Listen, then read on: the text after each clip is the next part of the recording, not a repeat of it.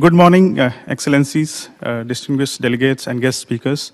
A very warm welcome to you. I can see that in the midst of death, life persists. In the midst of untruth, truth persists. In the midst of darkness, light persists. The man we celebrate today was a first, leading the way in ways that have inspired generations to do better.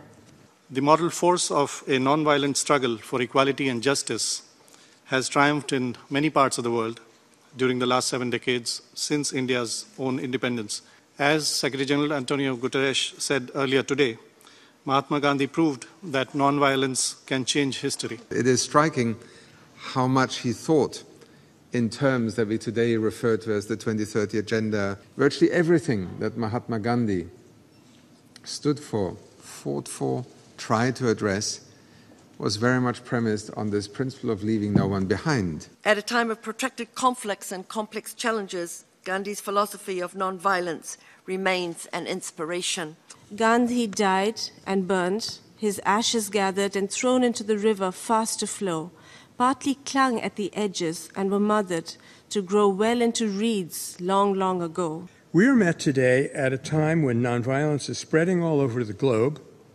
The Global Nonviolent Action Database at Swarthmore College has recently logged more than 1,000 notable campaigns in nonviolence around the world.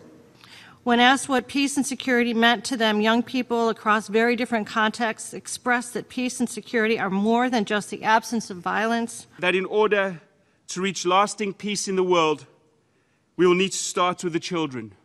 Gandhi was pioneering many concepts that are currently promoted by environmentalists. We can consider him as a postmodern philosopher. Mr. Gandhi was not only an Indian, he belongs to the whole world, he belongs to humanity.